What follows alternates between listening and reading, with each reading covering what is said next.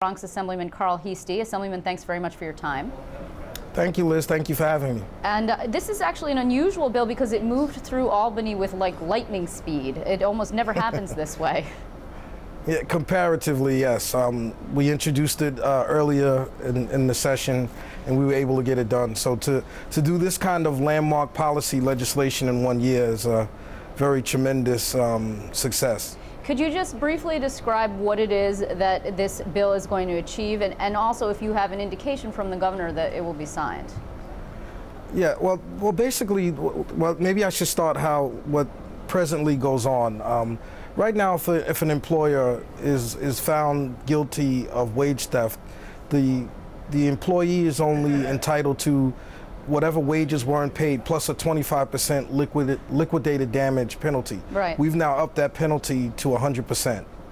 And it also stiffens the criminal penalties if the employer is found guilty of doing this unscrupulous withholding of wages. So we're talking about really low income. Usually wages are paid to people who are working sort of domestic workers and people who are doormen, for example, people who are working hourly jobs, correct? Right, restaurant workers, you know, it could be in a car wash, it could be in a number of places, probably more than we actually realize the different places where this could actually happen.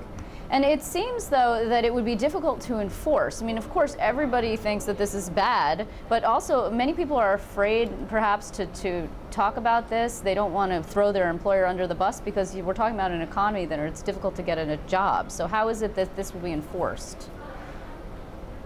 Well, there are other provisions in the bill that actually allows to protect an employee for, you know, against retaliation. And what we're actually hoping is, with the increasing of the penalties and the liquidated damages and the risk that the employer, you know, him or herself will face will be more of a deterrent, so that we won't have to have as many employees looking for some kind of redress when this happens.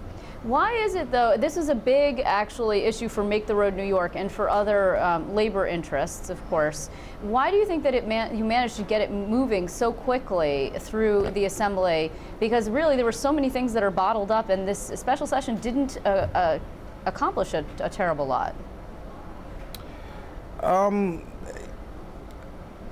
I would say during the legislative session there are a number of issues that come up, and sometimes they do take priority over others. I don't necessarily mean priority, but you're able to at least get some energy behind and pushing the reason why we needed to get it done.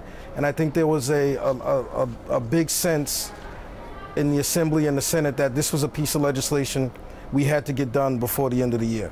Was there also an element that there was a fear that perhaps when and if the Senate changes hands and goes Republican, that it might be difficult to get that passed on the other side of the Capitol? That was one of the reasonings. Yes, it would probably be a little bit more difficult, but even for, you know, in our instance, you know, there was Republican support on this bill. So to say it would have been impossible to happen, I wouldn't say that, but it would have been a little more difficult, yes. And what, have you spoken to the governor or gotten some kind of indication from the second floor of the Capitol that he will Yes, sign I've this? spoken to the governor. He absolutely intends to sign this bill.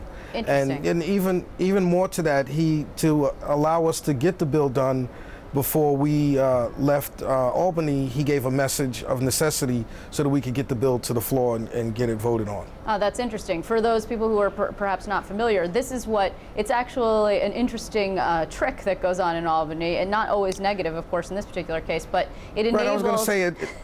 Go ahead. Yeah, I was going to say it's not a negative, you know, a lot of times people put, you know, negative connotations on a message of necessity. And as you said, Liz, and I'm thankful that you said that, this is one of those cases where it was really done, you know, for the right purposes. It was an important bill to get done.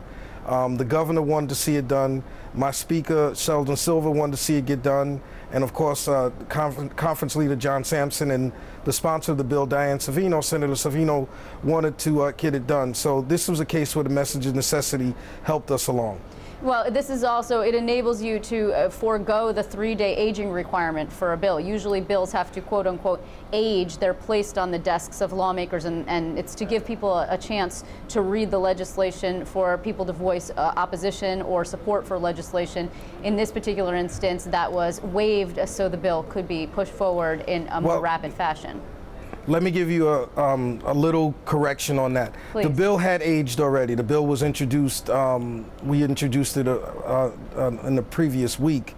So the message of necessity wasn't necessary for the aging of the bill. It was necessary to allow for the committee, for the meeting of the Labor Committee to not have 24-hour notice. So the message of necessity helped on the committee part, not the aging of the bill. Okay. Generally speaking, though, there was a lot of business that got done in the middle of the night in the Assembly, actually way out into the early morning hours. And I'm still sort of confused as to why it is that your chamber likes to meet so late, because the other house doesn't do that. Well, you know, we have 150 compared to 62, and one of the things, and I'll say this about, you know, our speaker, he continues to be a consensus builder, and so Shelley will try to negotiate something, you know, pieces of legislation, bills, budgets that, you know, try to make everybody's life a little easier. And sometimes I think it's worth it to stay there for long hours if in the end we're going to do the right thing. So is it difficult? Yes. Does it take a couple of days to recover from, you know, sitting on the floor till 5 o'clock in the morning? Yes, but you know, it goes with the job. Well, and also I think that they stopped doing it, at least under Joe Bruno's rule, because there was a member who passed away. He suffered a heart attack, actually, and Joe Bruno stopped doing that. You know, I want to ask It's not something we like to do, but sometimes, you know, it is necessary. I wanted to ask you a little bit, just a quick question about leadership, and not obviously Shelley Silver was reelected by your conference this week while you were in Albany. With the question of the Senate and who will control the chamber a little bit up in the air still, there's a possibility, obviously, that John Sampson will no longer be the Democratic conference leader of the majority. And a lot of people have been talking about the sort of fact that there won't be any black leadership after David Patterson, who was the first black governor, leaves. John Sampson, first black majority leader, head of a majority conference, it perhaps loses control. And of course, we're seeing this historic moment with Charlie Rangel today. I wonder, you happen to also be the Democratic chairman of the Bronx. Are you concerned about this sort of power drain, if you will? I don't necessarily look at it as a power drain. Yes, there's been a lessening of African Americans in the figurehead leadership positions, but there are agendas that we support as legislators and that the Democratic Party and Democrats in general support. So I wouldn't say that you know, I'm overly concerned. There's a process, there's changeover. You know, it didn't mean that once David Patterson became governor that every governor following him should be African American. I think the beauty of the Democratic Party is different races support different agendas, and so I'm not concerned that. You know, I'm more concerned if Senator Sampson is not the conference leader in the majority, but I'm not as concerned that David Patterson not being governor, that this is a crisis time for African Americans. I have confidence in Governor Cuomo. And you just actually Governor-elect Cuomo. You were almost Governor Cuomo. You were just actually in a closed-door meeting with him. That he had a lunch at the same time that there's all this sort of speculation going around that he's going to have a difficult time working with Shelley Silver and your conference in particular. Can you give us any insight into what happened in there? I think what people always fail to realize, just inherently, there's always going to be tough times between a governor and a legislature. That's the way the Constitution was written. That's why we have checks and balances. But I think that inside the meeting that there was a common sense that the governor wants to work with us.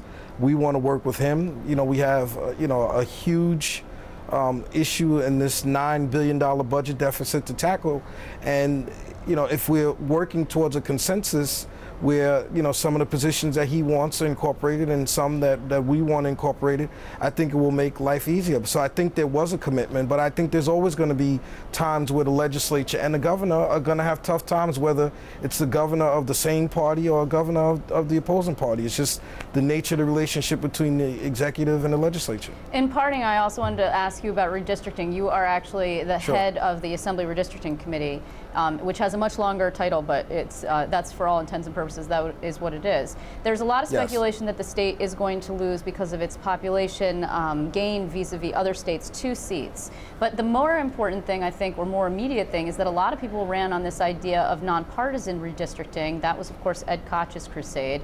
And Shelley Silver didn't sign on to that pledge. Do you think that it actually could move in the Assembly? Well, I didn't sign on to it either, because one of the things that, Liz, that we always have to clarify is, what does nonpartisan mean? I don't even know if that is truly a word. I don't think there's any person that can be put onto a redistricting panel that is not partisan. People have partisan views. People have partisan thoughts. And if you take it out of the legislature's hands and you put it into staff people or you know, at this point, who knows? You know, I think we really have to look at that. Sometimes our forefathers who put together the Constitution, you know, knew what they were doing. Now, does that mean that we couldn't look to improve how redistricting is done? Absolutely. You know, there's some rules that we have on the books that right now that means you can split a city, but you can't split a town. So there's great difficulties that you have. So can some things be done to do better? Yes, but I'm not sure that I would like to see it totally taken out of the legislature's hands. Well, I think that there are a lot of members of Congress who would love to hear that, actually. It's good. That is going to be a particularly interesting thing that we're going to be following, and I hope to speak to you again about it. In the meantime, I want to thank you very much for joining us, Assemblyman Carl Heastie. Sure, anytime, Liz. Thank you.